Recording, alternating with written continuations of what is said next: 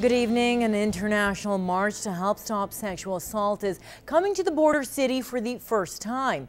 Men and women are putting on their best pumps to raise awareness about a serious issue and raise money for the Lloydminster Sexual Assault Center. Kim Smith caught up with two well-known men in the community who are slipping into high heels to learn what it's like to walk a mile in her shoes.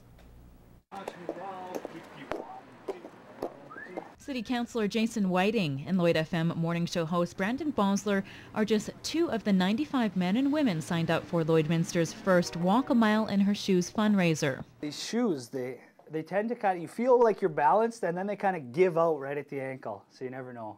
The event has been held annually in other cities worldwide.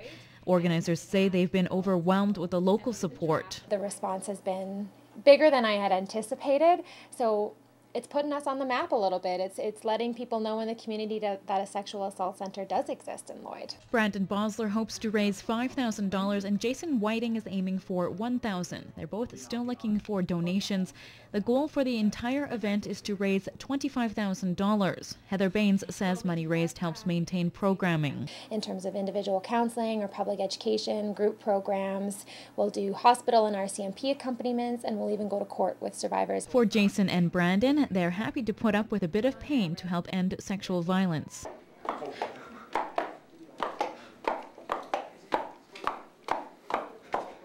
It's for a great cause. It's for an organization that is an integral part of Lloydminster, and I feel that this is a great way to help them raise some funds and have a good time and get everybody the camaraderie of us guys in heels together. And all that. It's an important cause, one that gets overlooked often. You know, they don't do a lot of big fundraisers. They're not always knocking on your door at the Sexual Assault Center, but really to raise funds. But I think the big thing is to raise awareness. The short stroll begins at 4 o'clock Friday. Participants will walk from the route to City Hall and back. To donate or register, head to walkamilelloydminster.com. I wouldn't say that I'm a pro. I could still roll an ankle or something. I'll find out on Friday. I'm torn between practicing and then looking natural in heels, or just taking it as it comes on Friday. Kim Smith, Newcap News.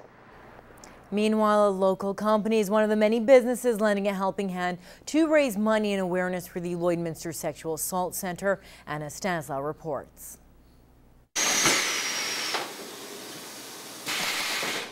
Cause Shirts is preparing 150 t-shirts for the volunteers and walkers involved in the upcoming Walk a Mile in Lloydminster. We decided to partner with the Sexual Assault Center because we just believe it's an issue that kind of goes unspoken, and it's affecting a lot of people, and a lot of people don't talk about it because it is an embarrassing issue. Besides providing the t-shirts for the walk, the company is also making specially designed items to help raise funds for the center. Now, items can be pre-ordered online until September 22nd.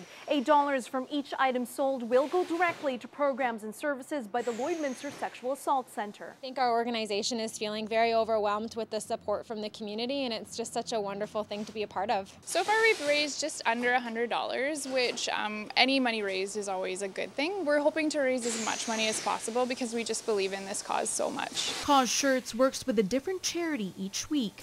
Visit causeshirts.org to shop or find out more. Anna Stanislaw, Newcap News.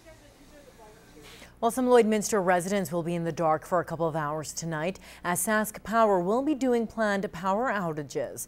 Areas affected include 32nd Street to 44th Street, east of 47th Avenue to 40th Avenue, and commercial customers located on 37th Avenue and north of Highway 16. Now, the power outage is planned for tonight from 7:30 to 9:30 p.m. Sask Power says this is necessary for system maintenance.